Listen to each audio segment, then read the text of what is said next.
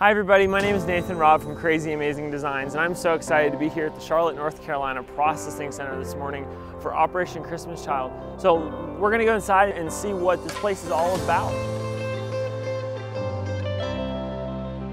As we enter the processing center, we are going to be greeted by lots of amazing volunteers. Lots of these guys are volunteers, but some of them are paid staff who have spent weeks of their lives here at the processing center this fall, and they are doing things like registration over there and getting people checked in over here, and then they go through the process of orientation. Now, orientation is a very special process, teaching them all they need to know about Operation Christmas Child. Check out this dancing box. Good morning. Good morning. The mission behind Samaritans Purse, and then all they need to know for their job here.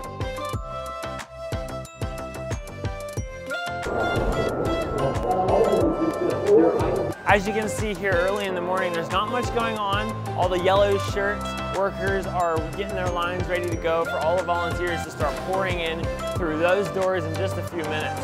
So there is a lot happening here. When the boxes come off the truck, they come down the conveyor belt and are picked up by each of these lines. Now each of these lines has up to 10 people, I think, on them, and they are taking the shoe boxes out of the cartons. They are taking the money out of the shoe boxes. They are taking the rubber bands off the shoe boxes and throwing them in the boxes.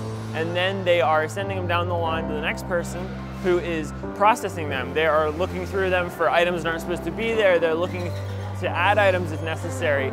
And then it goes to the taper. That's the next position. So the taper's job is to tape the box up and make sure it's nice and sealed.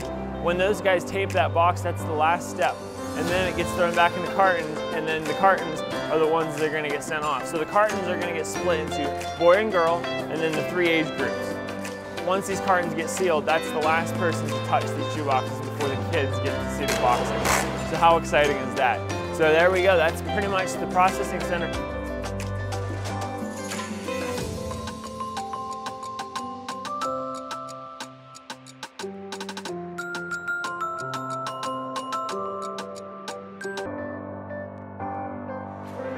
Hey you guys, I'm Matt Reed. I work year-round at the Great Lakes Regional Office for Operation Christmas Child, coaching teams there in the Great Lakes, including in and around Wheeling. But for the shoebox season, I'm here at the Charlotte Processing Center where I'm doing the work of the receiving manager. So these are trucks that are coming in from churches, just like Wheeling Vineyard, but coming from all over the East Coast that are arriving here with shoeboxes that you all have packed. In John 8:12, Jesus says that he is the light of the world. Whoever follows him will not walk in darkness, but will have the light of life. So Jesus is the light of the world, and these shoeboxes are the light of Jesus to the kids who receive them. Hey, follow that light.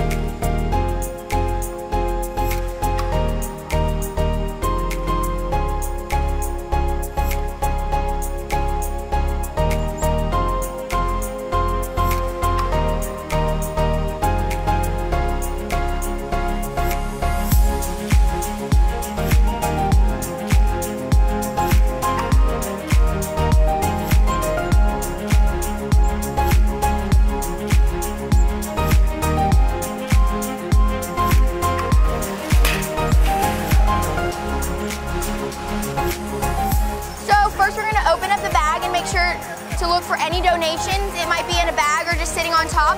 If there is, we're going to take it out and put it in here. There might be a check or even coins.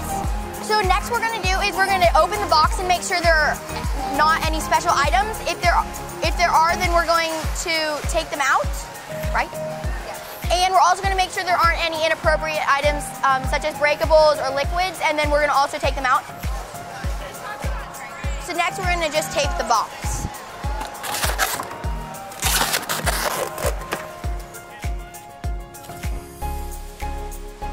So now we're going to scan it because the people want to track the package. So we'll scan the box and then we'll scan the box that's going in. 5 to 9.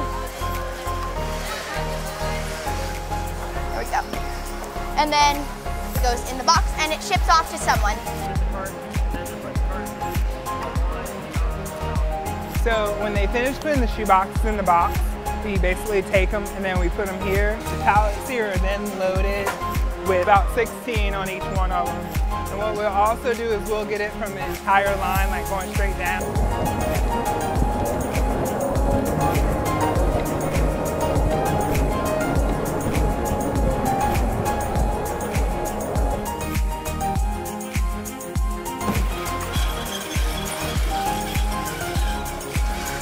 Depends on how many people get their boxes done. It can get pretty backed up.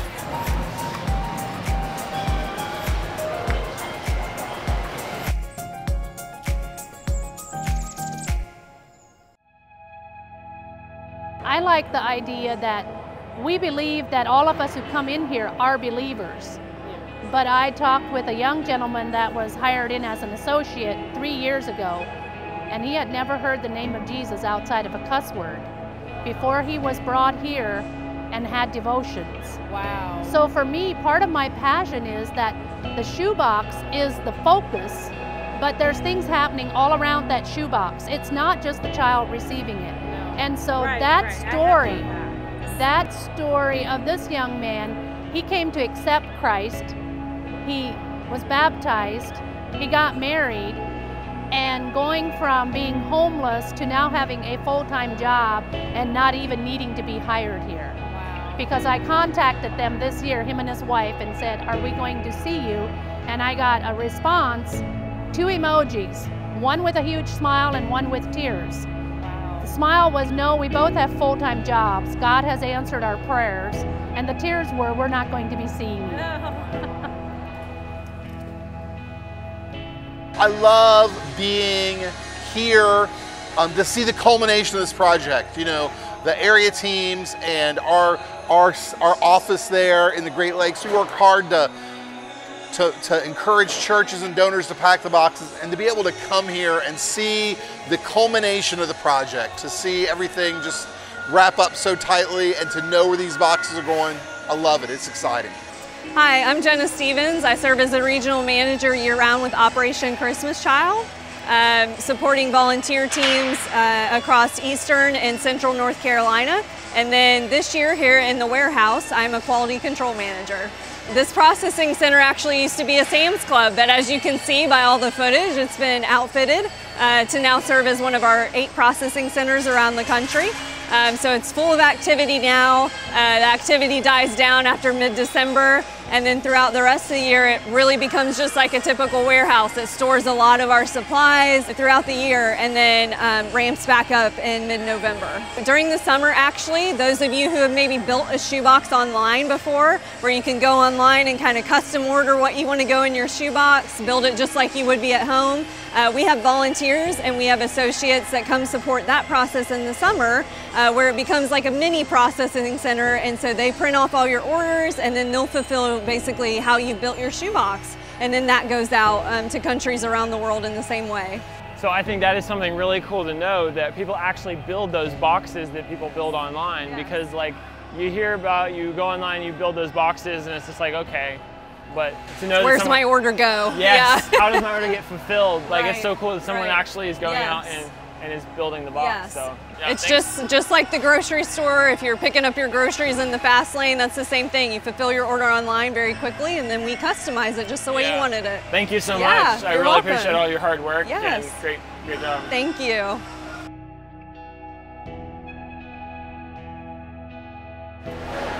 This is a damaged box. We're doing an emergency trauma here right on site. Allison's going to be the physician, and voila, the box is good as new. If boxes come off the line from the volunteers, if the box is damaged, if the box, if the items can't fit back into the box after they started processing, or if the item needs to have a new QR code put onto the box, we do that here. A lot of times we get plastic containers that are very nice, but in transition and packing them and bringing them here to the processing center, they may become damaged or broken, even cracked, almost disintegrating in our hands. Can you fix this? Yeah, I have to. So is that about the worst they get? That was pretty bad. So we will just keep things as they are in the box. We don't process here. We remove the items, keep the integrity of the box, and put them into a new box, and then we return them to any table.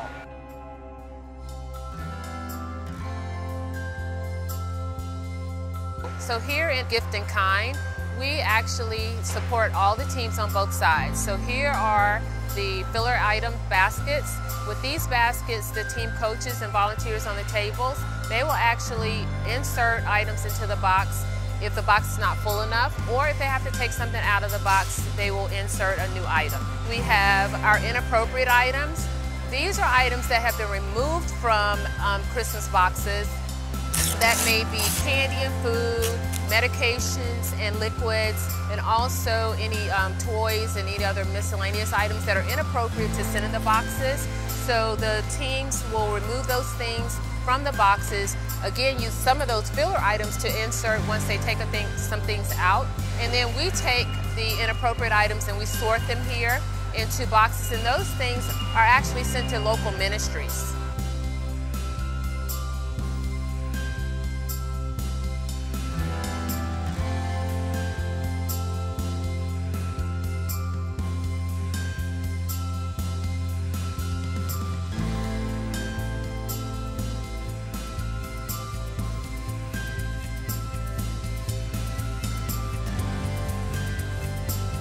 So there was a question about the processing center. So once we work a full day, like, is there a place we can eat lunch? So right here is the lunch area here at Charlotte, and it is a pretty big spot. There's pop machines over there. You can bring your own stuff. There's refrigerators if you want to stick your stuff in there. There's even a Chick-fil-A. How awesome is that? And then the restrooms are over here. You can pick up some Operation Christmas Child merchandise here at the store. You can inquire about being a year-round volunteer.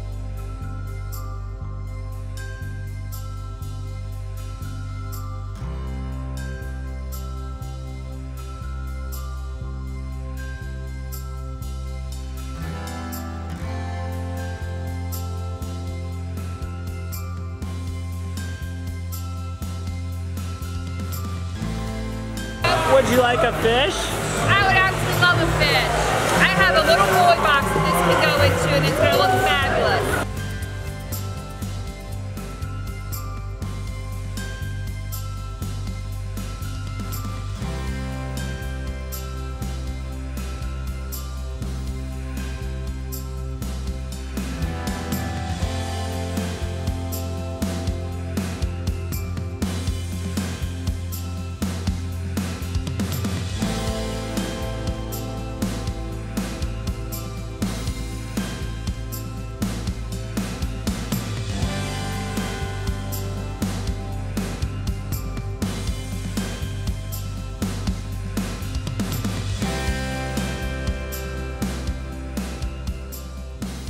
Did you know if you register your shoeboxes online, you can track them through Track My Shoebox, not Follow My iPhone? So today, these boxes that are coming in, they're being processed for Ecuador and one sensitive country. Of course, the best way for a volunteer or a donor to find out where their shoeboxes went is to do the Follow Your Box option, where you print off a label from SamaritansPurse.org/OCC, and then we will send you an email telling you exactly what country your shoebox went to. But we know the ones we're doing today are going to Ecuador and to one sensitive country.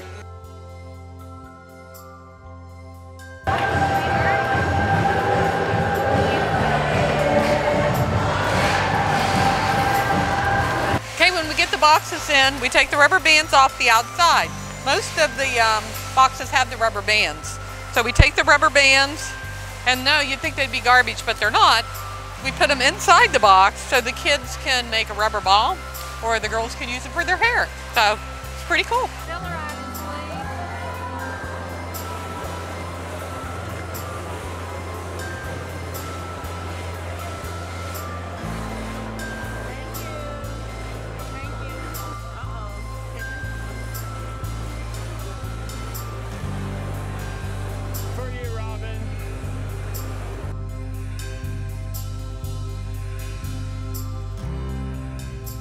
So at every processing center, there is a wall such as this. This is the prayer wall. If you have a prayer, you can write on the back of one of these photos, or you can write a note about the photo. For example, right here, the individual wrote, "The joy in your face was a gift to my heart." How cool is that? And then if we turn it around, we'll see this adorable picture. You can leave a prayer request right here also.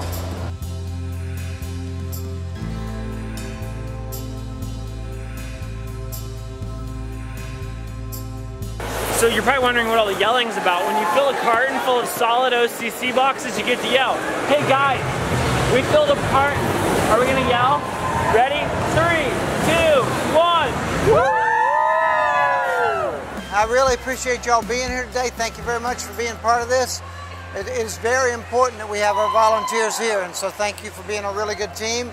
Appreciate it. I'm gonna pray with you now and pray you out of here, okay? Heavenly Father, we want to lift up this team of volunteers and just thank you for them. I want to thank you for their heart of service and just pray you continue to grow that heart of service. Just pray for safe travel as they go, and just we want to pray for the shoeboxes we've handled today, that they will touch lives for your gospel. In Jesus' name, amen. So there you go. That was the Operation Christmas Child Processing Center in Charlotte, North Carolina. Thanks so much for checking this out. As a volunteer on your way out, you're welcome to grab a t-shirt just for you guys. So again, thanks so much for watching. Have a great day. If you have any questions about the processing center, leave them in the comments on this video and we will do our best to answer them. Have a wonderful day. Bye.